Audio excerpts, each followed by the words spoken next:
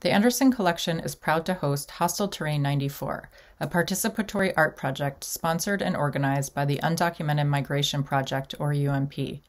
UMP is a nonprofit research, art, education, and media collective directed by anthropologist Jason de León.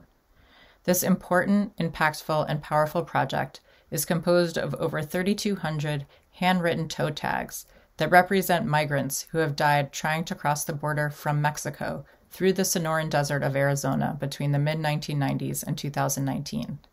These tags are geolocated on a wall map of the desert showing the exact locations where remains were found.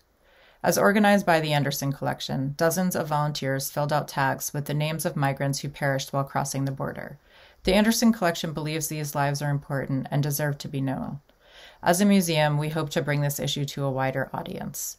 We want those names to be seen and spoken, those lives to be pondered, and the humanity of migration not degraded to numbers in government policies. This exhibition was introduced to the Anderson Collection by Koji Lawazawa, a PhD candidate in the Department of Anthropology at Stanford.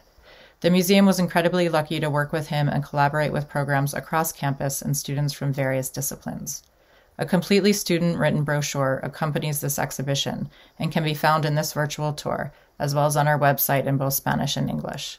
The students explored issues of migration through their personal experiences and areas of study, as well as through the lens of the works in the Anderson Collection. We hope this virtual tour allows you to do the same.